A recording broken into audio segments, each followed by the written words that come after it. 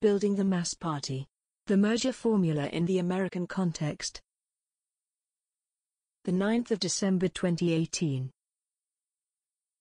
Cosmonaut magazine. What will it take to build a mass socialist party in the United States? Rosa Janis argues that socialist think tanks may be a necessary first step, as well as a movement to reform electoral and labor laws through anti-entryist candidates. With the buzz around the new Democratic Socialist Congresswomen elected in the 2018 midterms and the growth of the DSA, there have been a number of different proposals on how socialists should conduct electoral campaigns and general political strategy.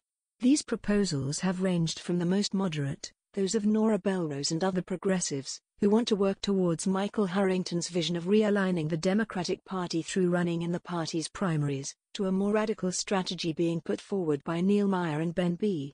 of the Cool, who argue for an aggressive Bernie or bust campaign to split the left wing of the Democrats from their neoliberal masters to form a new Labour, Socialist, Party. What all of these new strategies have in common is that they accept that in the current moment, third parties are not viable. Nora Belrose and Bernie Kratz represent the status quo. This makes sense given that their socialism is nothing more than a watered-down version of social democracy which fits within the capitalist framework, even though their socialism fell out of fashion with the Democrats in the 90s with the rise of the Clintons. However, if we want to fulfill the underlying promise of socialism, of democratically empowering the lower masses and thus undermining the whole of the capitalist system, we must go well beyond being the left wing of a capitalist party. While Neil Meyer and Ben B. halfway conceive of a successful electoral strategy based on the correct impulse of working within the system to ultimately undermine it, the strategy laid out in the Case for Bernie 2020 has 5 major problems with it. The first concerns the reason why third parties are not viable in the United States. This is not due to a lack of a base of potential voters. Pew polling on third parties show that most Americans feel there is a need for a major third party, or that a vast number of American citizens refuse to vote for either party, as the 2016 election revealed. These potential voters are not given any kind of choice in the matter. Third-party candidates have the odds stacked against them, with first past the post, or winner takes all, elections being the norm at the state level. Thanks to loose campaign finance laws, corporate capital flows unendingly to the two parties. This makes the dirty split pointless. Second, as Charles Post pointed out in his critique, even if causing a dirty split was worthwhile, it probably would not happen. Most Bernie Kratz, like Nora Belrose, are dead set on working within the Democratic Party, and a Bernie or bust campaign led by socialists would most likely cause a split within the left wing of the Democratic Party rather than separating the left wing of the Democratic Party from the neoliberal center due to fears of Bernie being a spoiler candidate who would aid a Republican victory. Third, Meyer and Ben B. do not cover how we would fund such a campaign within a campaign, a common problem with most of these democratic socialist political strategies. Socialists need money to compete with corporate Democrats in an election.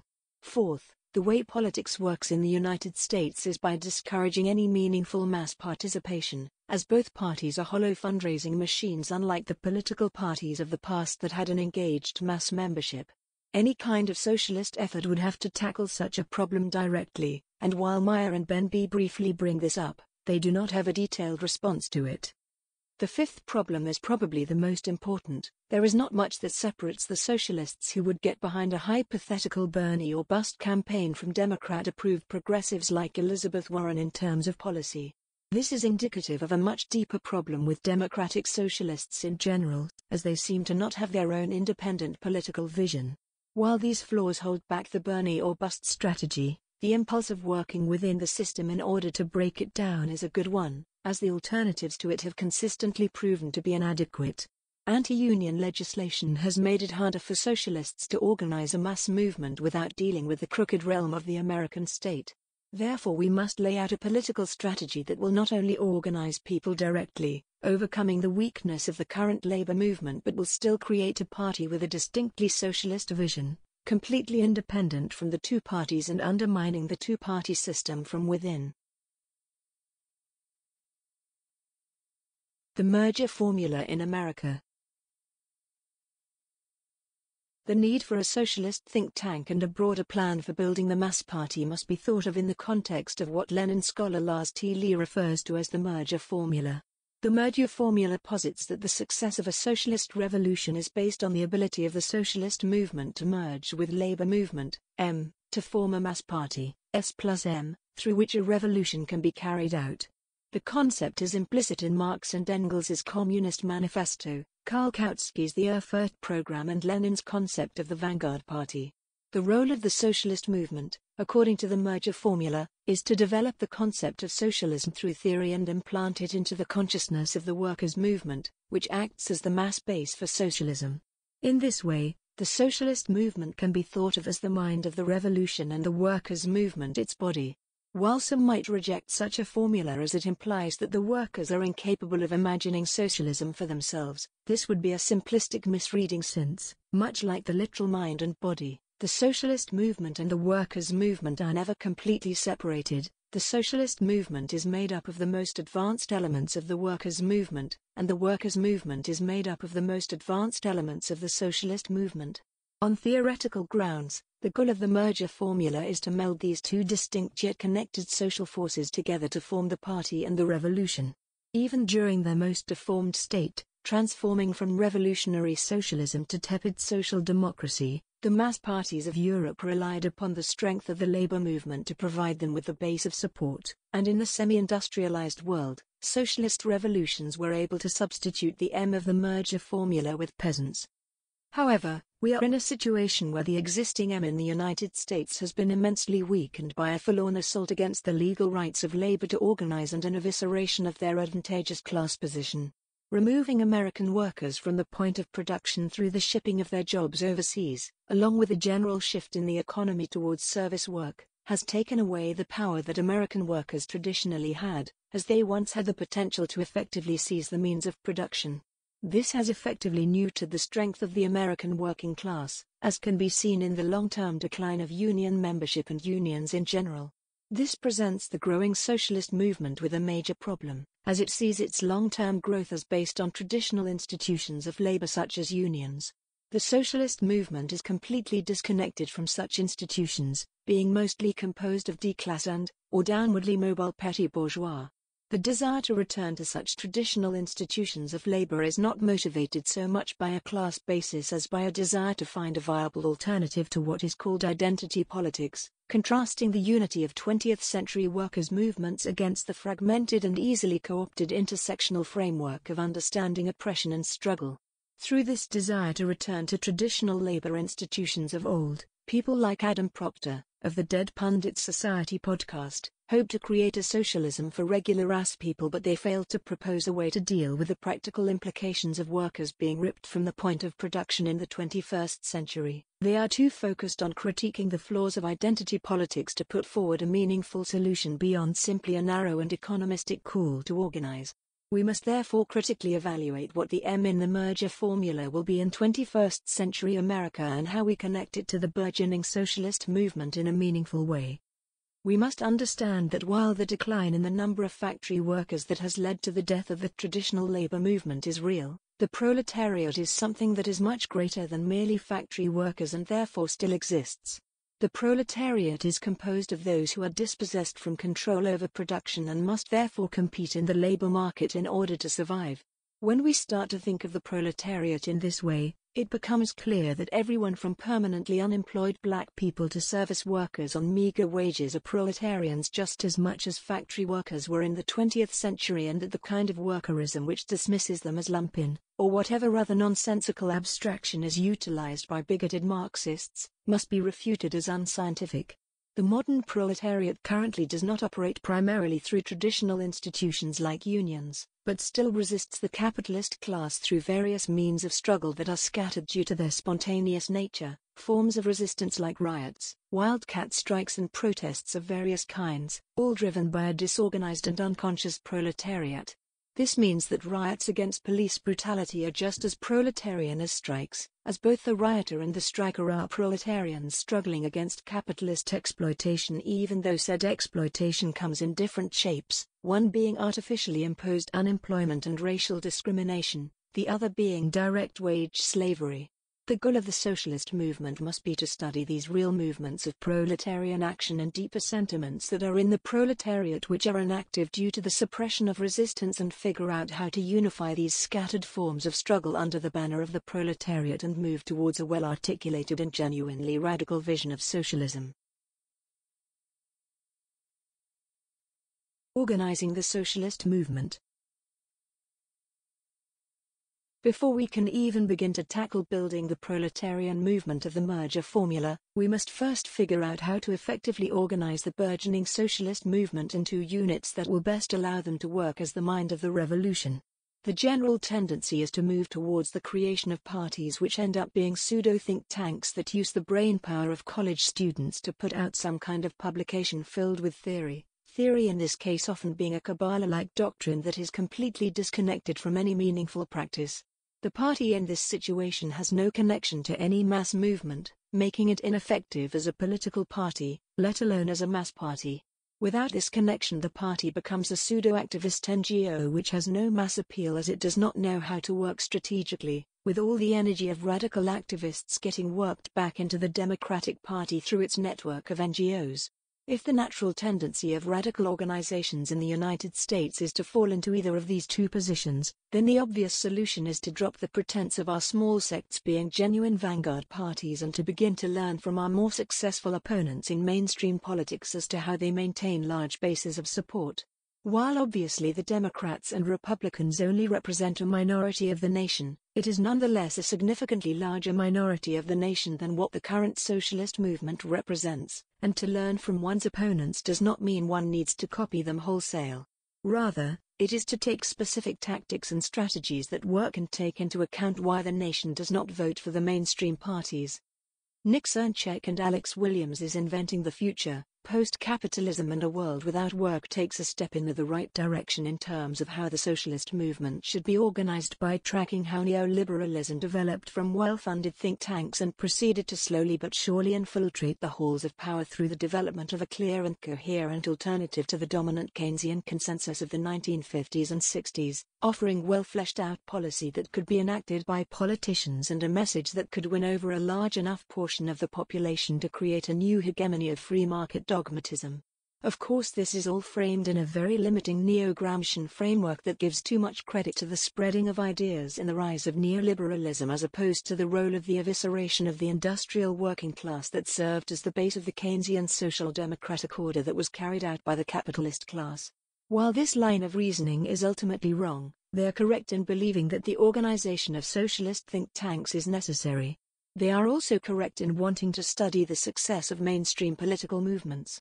The neoliberals could offer coherent policy proposals and give clear explanations for what they wanted with the authority of academic titles behind them, offering a vision of a new society, whereas socialists tend to focus on critiquing capitalism and offering nothing that isn't either something that could already be put forward by the progressive wing of the Democratic Party or is just empty nostalgia for dead regimes.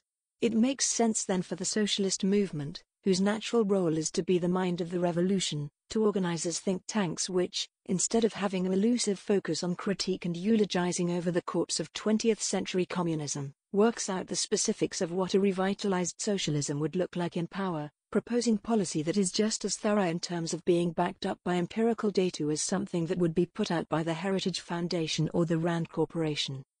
The think tank as a form of an organization has the benefit of dealing with the specifics of policy, analysis, and strategy through professionalizing such tasks. One aspect of strategy in particular that is important to the left but often overlooked is the need for funding. Leftist organizations have a major problem with funding as their ideas are fringe and there are few mechanisms by which they can receive financial support. This often leads to leftist organizations organizing themselves in a way that is similar to a multi-level marketing scheme, having their followers, typically young, student activists, buy products to sell, leaving the students in even more debt than before while only benefiting the leaders of the organization. These sort of pseudo-multi-level marketing schemes end up feeding into the problem of anti-democratic cult-like structures of these parties. Establishing a legitimate think tank gives us a way of funding ourselves that will rely less on student activist labor and more on large donations from sympathetic backers. With the popularity of socialism as a concept and the nice gloss professionalism that an organization like a think tank can give to a political movement, finding sympathetic backers who are willing to give a large amount of money towards socialist think tanks will not be that hard. Radical chic is now in fashion, with celebrities like Jim Carrey professing their support for socialism. It doesn't matter how accurate these celebrities' grasp of socialism is, as radical chic and the legitimacy of the think tank form in American politics makes such a project attractive to liberal celebrities who want to flex their social justice credentials through conspicuous consumption.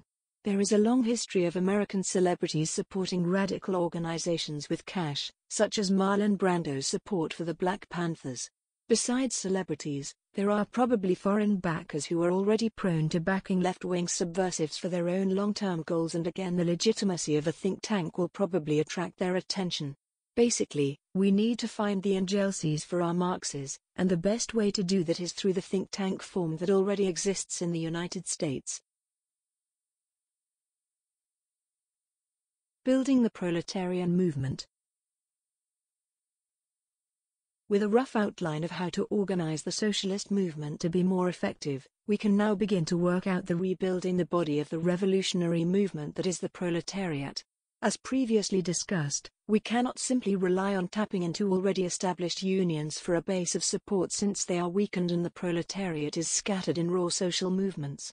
There are also sentiments within the dispossessed proletariat which have been described by both bourgeois political commentators and a new school of Marxists associated with the New Left Flank blog as anti-political. While anti-political Marxists have a questionable theoretical framework and reading of Marx, which I have already tackled with a few friends in an article titled "To Rip Off a Band-Aid," they, along with their bourgeois liberal counterparts, are following the widespread mood, a clear empirical trend that can be found in the patterns of low voter participation in Western democracies, rising voter apathy, desire for a major third party in the United States, and populist movements that tap into this mood, which is common among the proletariat. All of these things point towards a general resentment towards politics within the proletariat that manifests itself through the general sentiment of anti-politics. There is also a growing trend of social alienation and antisocial tendencies developing due to the breakdown of the commons that can be seen in the media spectacle of school shootings, a thesis I argued for in my last article, How Empires Die. Neatly summarized, the three main tendencies that we need to tap into to revitalize proletarian movement are as follows. 1. Raw social movements that have a proletarian class character and often express themselves in disorganized forms such as riots, but who without real leadership end up being rooted into the Democratic Party, for example Black Lives Matter. 2. Populism and anti-political sentiments that have been building within the class due to an inability for their voices to be heard by the clueless political elite and the capitalist class that controls them in the face of their evisceration. 3. The social alienation that has been growing due to the lack of community spaces in which people can be properly socialized. How to tap into the first is relatively easy to grasp, as it would involve copying the sort of organizational structures that the Democratic Party already has with activist NGOs, but instead of seeking to root raw social movements into the Democratic Party, we would be pushing them towards the solidification of the proletarian movement and the eventual creation of a socialist party that unifies it politically. We would initially lack the resources that the Democratic Party has, but using some of the same methods of funding and leaning into the popularity of socialism among young people would allow us to gain the upper hand in terms of outflanking the Democrats when it comes to vying for control over movements like Black Lives Matter and Occupy Wall Street. To tap into the second tendency, we would need to do two things: organize campaigns for electoral reform, which would focus on how awful politics currently are, and give voice to the need for popular representation that would come from the formation of a major third party in the United States, fulfilling the promise of American democracy. Propaganda efforts would feed into the discontent with mainstream politics that already exists within the proletariat in an effort to root them into a proletarian movement along with the proletarian party. For the third tendency, we should engage in what we will call commune building. What we mean by commune building is rebuilding the community bonding exercises and services that people used to have, such as bowling leagues and health facilities, but in a new socialist light. These will constitute the framework of the mass party.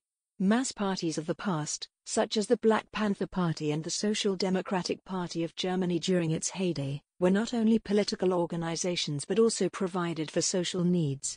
The creation of socialist beer clubs, healthcare facilities, and other forms of alternative institutions will fill the gap left by bourgeois civil society in terms of creating thriving communities that will unite the class through the real social bonding that many now crave. Imagine if the young men who label themselves incels were taught and socialized through socialist schools instead of underfunded public schools in the dark corners of the internet. When we tap into all three of these tendencies within our society, we will not only be rebuilding the proletarian movement by funneling them into a socialist mass party, we will also be bringing people together and improving their lives along the way. The democratic offense. We have covered how to effectively organize the socialist movement and revitalize the proletarian movement, but before we can start to build the mass party, we need to deal with the two-party system which dominates American politics.